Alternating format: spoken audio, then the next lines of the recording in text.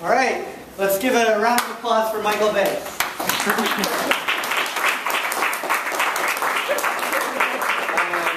Okay, so we got to welcome to the Reality Institute. My name is Michael Daniels Mollinger. Please forgive us. And our next reader is a really wonderful man, totally made out of all of the right parts and long from the top down. Let's give a round of applause for Chelsea Trescott.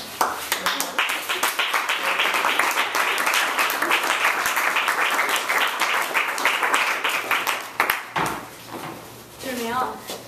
Woo! Oh my god. I don't need that shit. Alrighty. I think I was just introduced as a man, but maybe I wasn't listening to it. Was I?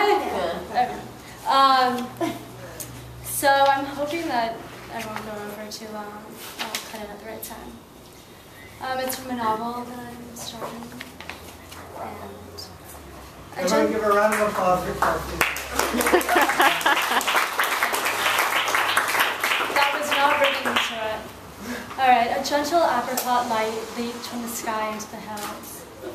Wine was poured in oven mitts hung back above the stove. Through the mullioned windows, the evening entered the homes from two directions. Glasses fizzed, children leaned in and listened to the soda sparkle, and a few families linked hands for grace. The people in Larkman Lane lived comfortably. As the road graduated a quarter mile, homes webbed the hills and became more storied. Sometimes from the head of a table, a husband on Larkman Lane pictured that difference waving down through acres of grove and felt pitiful, even after his daughter said amen and his head swung up, his fork already pinned to a green bean. Michael's home was pale and bushy from the front.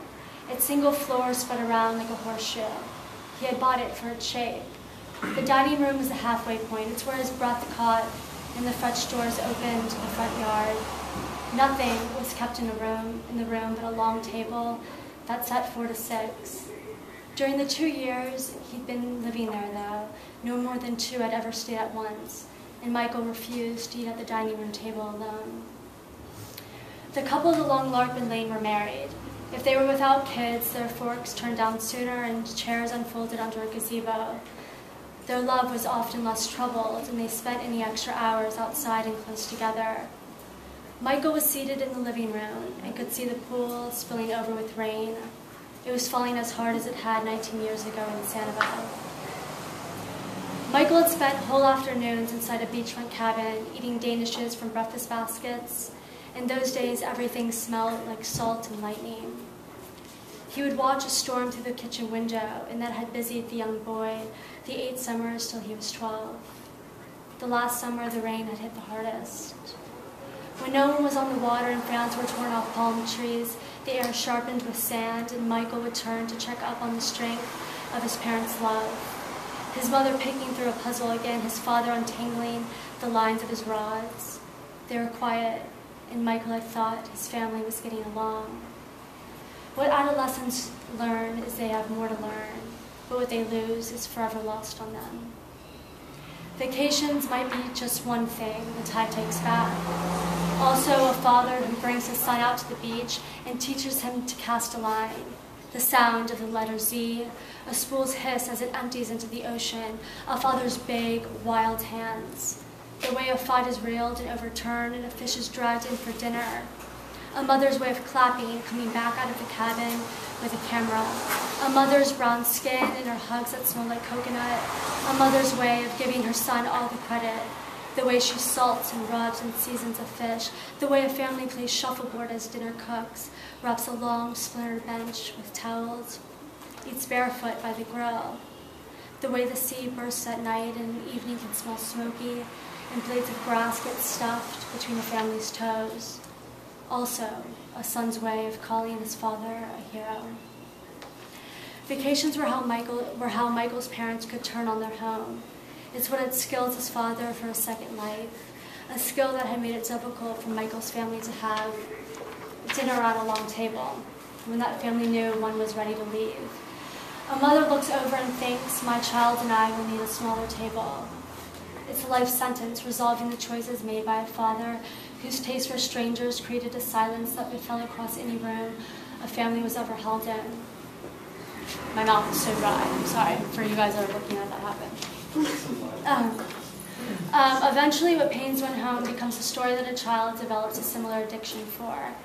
And what a child could have learned from the grown man who admitted to missing his youth is neither unnecessary or inevitable.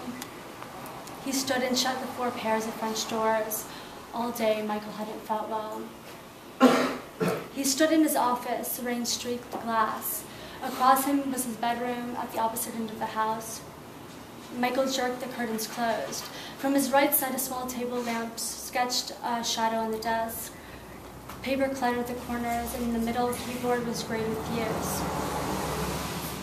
The lamp was supposed to imitate natural sunlight, fooling an indoor body, boosting a writer's mood, but the light was white and hazy and clinical. Michael pulled a stepladder out from the closet where he kept various unread books. He tugged twice on both short chains, and lights went out from the center of the room. Plenty of chairs were kept in the office. Those particular for reading were pillow-topped and lean and angled by the doors that looked out toward the side of the pool. They were like reclining lawn chairs, but when he wrote, he sat straight up on leather that was tooled and foamed and cushioned. Can I? You want beer? I'm so sorry. It's okay. This is so bizarre.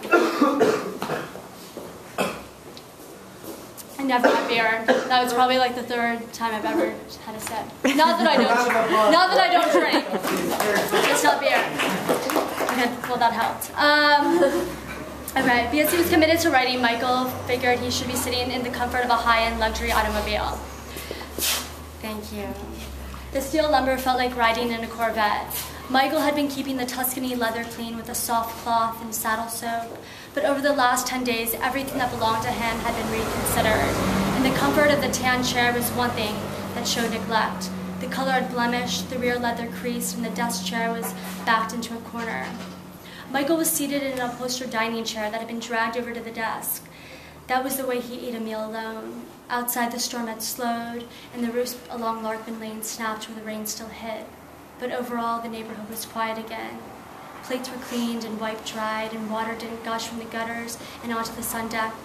Through the hills, windows were let open, and a freshness folded back into the homes. And then there was Michael, a mug of warm chicken broth in his hand. A woman would cry openly for the man who had let her down should know. The heart was a great glass house that filled up with rain. Sometimes it was better for a family not to wait for the furniture to dry, to sell the house and separate. Because once a ceiling became too moist, it tore through like tissue, the roof would slide and a home could collapse after it began to tilt. Michael was 13 when things inside began tilting. He lived in a neighborhood where he couldn't just go outside to play. It was safe, but there weren't enough kids. Michael had indoor summers. He saw a lot, and sometimes too much seeing troubled a young boy. His father in the study, his father sweating with his arms folded over a date book, a small globe spinning under his finger, the way his father stopped it with an entire hand, in the coppery light that beamed up through the countries, that pinned a pattern on the wall, a quietness that eventually made the family twitch. "Listen, son," he said, his father waving Michael in from the hall, his father watching his son close the door to his study, the way he tiptoed, his body lighter than it had ever been. "I don't want to be fighting with your mother," his father said. Michael nodded. Stuffed birds were circling the room. Their small brown wings were raised. "She can have everything." Michael nodded again. His father sat, his neck itched in sweat. Michael saw the deep grooves that the task chair's 5 wheels had made in the mat, like pockmarks on leather. His father had been seated too long. It was the summer of Michael's 13th birthday. The leather sunk and curled up on the sides. "Son," he said, "everything will be all right." But sometimes the slumber in a couple's feet sends a boy to his room. Sometimes the fear of drowning isn't linked to an experience of when one swam. Sometimes when a home is not lit, the family is laying down. Sometimes Michael's family didn't dream, they would float. Memory did that too. It floated, it drifted in and out, carried a conversation of who a person was.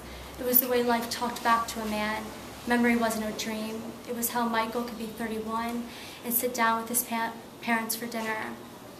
It was how he could make their marriage last, how he could be 13 again. Memory was the way a man adjusted to all he has known. It was the way some stories survived. Memory was Michael watching his mother years later, the way she took the turkey back and stood wrapping it in foil.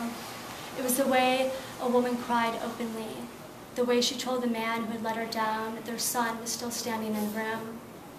Memory was the way Michael began to agree with his mother, the way he also began to feel let down.